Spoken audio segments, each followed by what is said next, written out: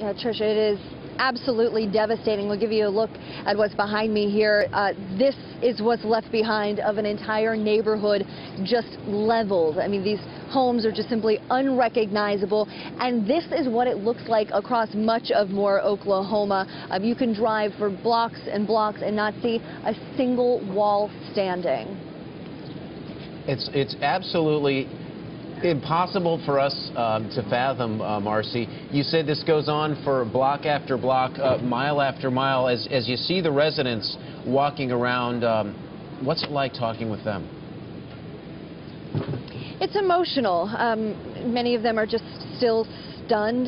You know, they saw, many of them, the destruction last night after the tornado, but now that they've had a chance to sleep and then come back and see it in the daylight, it's a difficult reality to come to grips with, that their homes. We spoke with a woman who lives in a home right over here. She said she's lived there for 31 years. That's the home where she raised her daughter, where all of her memories are, and there's absolutely nothing left. They went through today trying to see what they could salvage, and the only thing that she was able to walk away with was some clothing that she left in the dryer, and the clothing was still in there and dry, but that's the only thing that she could take away from her home. So it's a very overwhelming feeling for the residents here. I'm sure it most definitely is. We know that FEMA, of course, will step in here. What is the latest on that, Marci?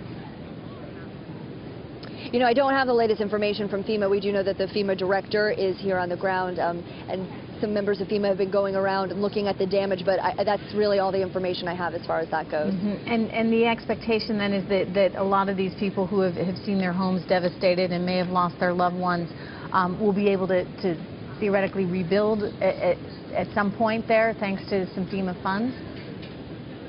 That's the hope, absolutely. With insurance and with FEMA aid, this community plans to rebuild. They plan to get through this.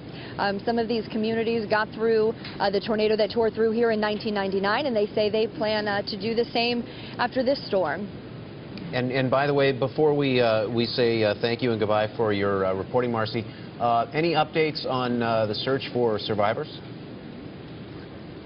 Well, search and rescue teams were just here. I don't know if any of them are still here, but they were going through the rubble here, seeing if there was anyone still trapped underneath. They were going around with the help of dogs.